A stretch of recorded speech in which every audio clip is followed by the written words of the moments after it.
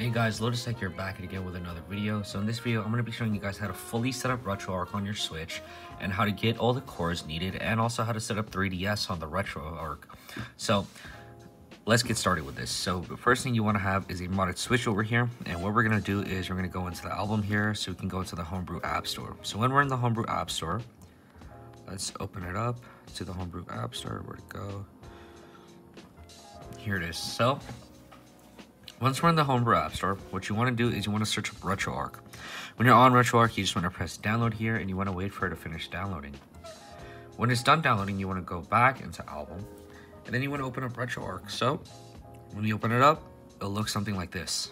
So this is basically Retroarch for the Switch.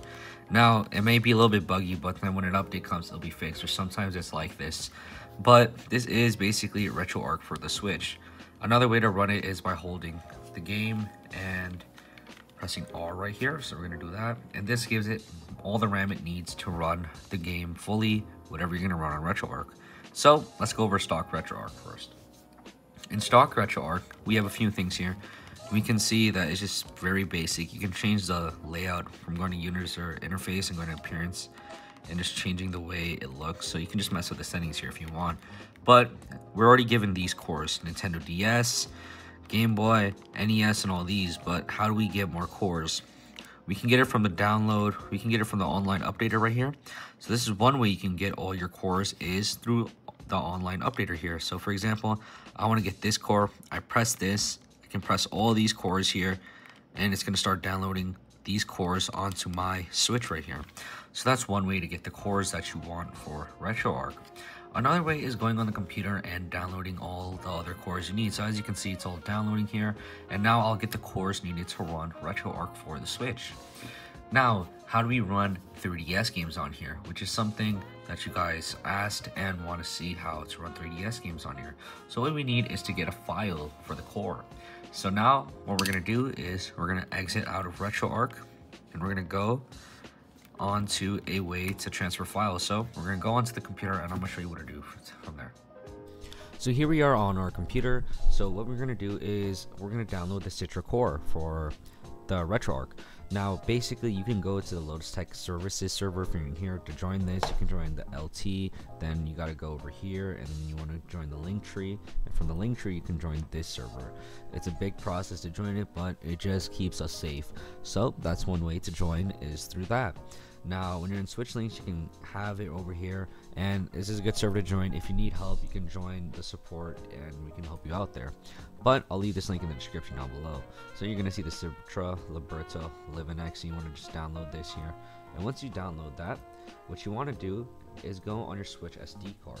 Now on your Switch SD card, we're gonna make a new folder. So we're gonna press new folder, and we're gonna type 3DS games. So I have a folder called 3DS games. Over here you want to add your ROMs in here, so you want to make sure it's on a 3DS file. So I'm going to just put it in here.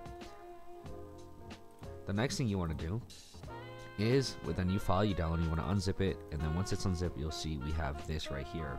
So what you want to do is you want to go onto Retroarch, then you want to go to cores, and you can see it's all dot and rows here. So you just want to drag and drop this in here.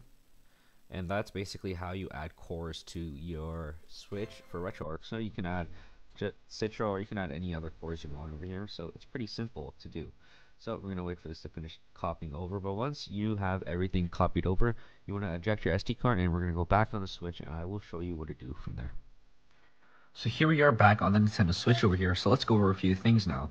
Now in order to load your code, we can just press the core over here, and it will go black for a second, but then we're loaded back here, and we can update our cores through this right here. The load content, you go here and you press slash, and you can go in 3DS games and select the game you want to play here, or any other games you have here. So I even have NSPs here, but that's for Switch. I also have DS ROMs here, so I can open this up and it'll play my game, whatever I have here. But it's something that's pretty cool to have right here. I forgot how to exit. I think it's pressing one of these, and we can just press exit. But this does something that's pretty cool to have right here. You can mess with the settings here again, and If you do need to overclock your switch, you can do that over here. I don't recommend overclocking it crazy, otherwise you are going to run into issues, but that is basically it over here. So right here, you can go even more, so you can go maximum performance if you really want. It'll just drain your battery, but that's pretty much it for this video. I hope that it helped, and if you have any questions, you can join the Discord server down below and we'll help you out over there.